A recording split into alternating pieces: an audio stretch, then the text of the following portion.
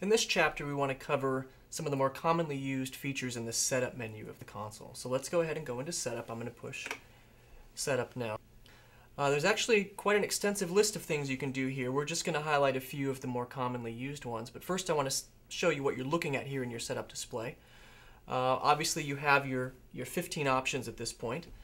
You have your command prompt telling you to select your number, but very important here, you also have the type of console you're running and its software version, so that's something to note down here in the lower right hand corner. It also will display the current date and time of your console, so this is where you want to look for that type of information.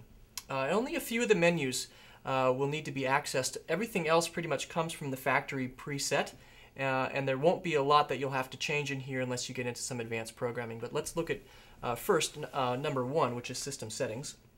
So I'm going to hit 1, enter. This is where you can do a lot of the customization of your desk to meet the needs of your space. Things like setting how many dimmers you have, how many channels you want to be using if you're not using the full capacity of the desk. Your default fade times, if you remember when we recorded cues, it defaulted to 5 seconds or whatever you happen to have it set. We have it set here for 3, so that would, if we recorded any new cues, it would change to 3. To change any of these items in here, I can go into that number, say my default fade time, and I could say enter the default up fade time, and maybe I want to make that 6 seconds. And my downtime is going to be the same, so 6, enter. And now I've just changed the default. So any new cue that I write now will have a fade time of 6 seconds. Also in this display, remember we can set our blackout key and grandmaster. We can turn them on and off. And we can also set our scene mode for those Express consoles that have 2 scene preset capability. Item number 15 will give you the option for scene mode. But for the most part, when you set your options in this display, in the system settings display, it'll be kind of like a set and forget it. You'll just set it up and then you won't really have to go back to that. One other thing to note about the setup display is that soft key 8 is always going to be return. That's going to back you out 1 level from where you were before.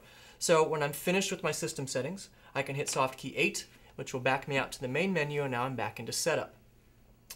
The other area we want to look at is disk functions. Again, this is where we can write and read show files to and from our floppy disk using the commands there. I'm going to S8 out of this. Back to my main menu. The other area that you'll use most commonly will be option number 4, or clear functions.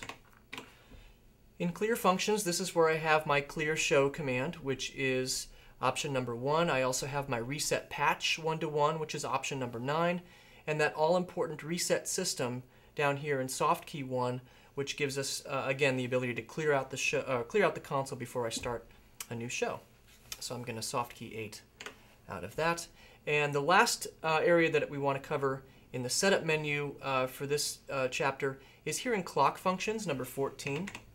This is the area where you can actually set the date and the time and your daylight savings and other settings related to the clock in the console is all done there in option number 14. And remember to hit S8 to return back out to your setup menu to access something else. And that is the overview of the setup menu on the Express console.